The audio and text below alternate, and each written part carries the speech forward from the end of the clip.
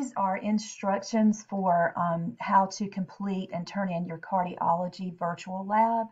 You're first going to click on the link in the assignment on your Moodle page, and this URL that you see up here at the top is going to appear, and then you're going to launch the interactive.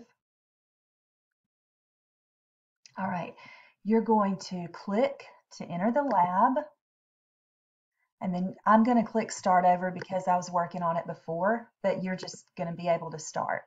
Now on the left it says, welcome to the Howard Hughes Medical Institute's cardiology lab. To assist the doctor with a patient, click on the door to the exam room. So now you see that there are some quiz questions.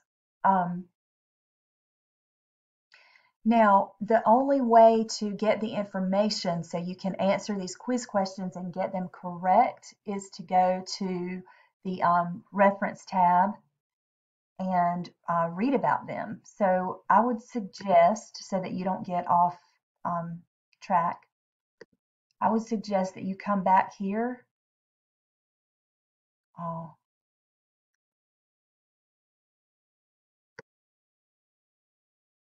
It's not going to let you do that. Okay, so you can go to the reference tab.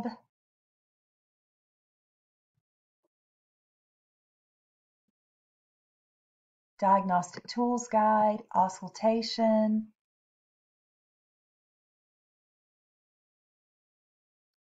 And then it will tell you about normal EKG, and then this is the period between the first heart sound, lub, and the second heart sound, dub, and this is what the normal EKG should look like. And it will go through some abnormal EKGs caused by heart murmurs, and you can always click the image and play the sound.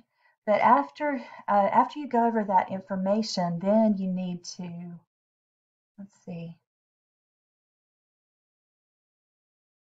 I'm trying to think how you would get back.